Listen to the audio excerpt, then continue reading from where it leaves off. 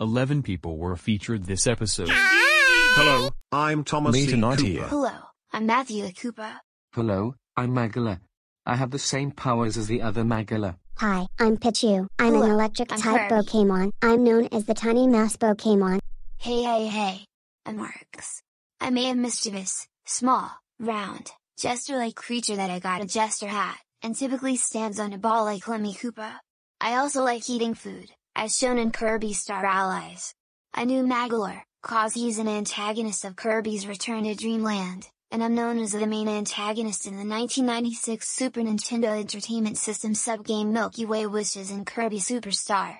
In Kirby Star Allies we're both protagonists. This magic hat lovingly dedicated to the ultimate jester was inspired by the clown who wished on a star. Hello, I'm Light Fury, and this is Toothless. SpongeBob here. I'm ready. Let's get it started. I'm ready. Anyway, breaking news. At McDonald's, Classic Gumball Watterson assaulted the person at K2. The PTSF 2002 hater did not know the name of the person who got assaulted. Here's what happened.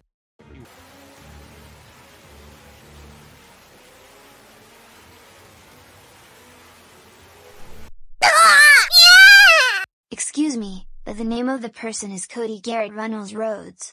He is an American professional wrestler and actor who's born on June 30th, 1985. Oh, that was his name is.